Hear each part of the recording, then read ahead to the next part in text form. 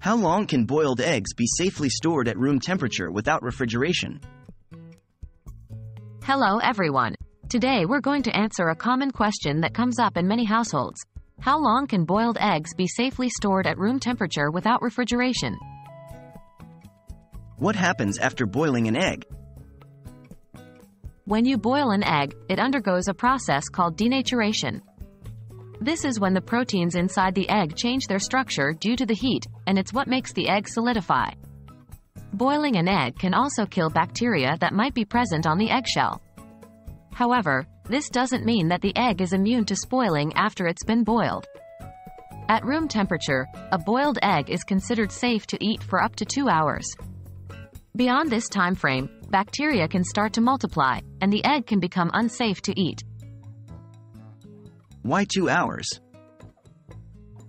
This 2-hour time frame is a guideline provided by the U.S. Department of Agriculture's USDA Food Safety and Inspection Service. It's based on the general principle that potentially hazardous food should not stay in the danger zone, temperatures between 40 degrees Fahrenheit and 140 degrees Fahrenheit, 4 degrees Celsius and 60 degrees Celsius, for more than 2 hours.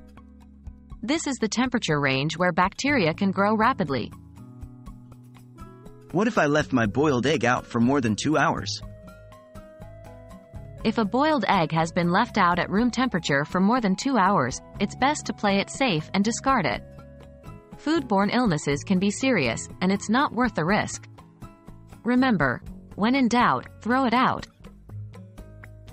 In conclusion, while boiled eggs are a delicious and nutritious snack, they should be consumed within 2 hours if left at room temperature.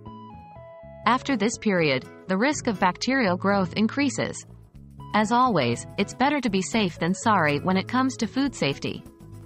We hope this video has been helpful and encourages you to make safe choices when storing and consuming your food.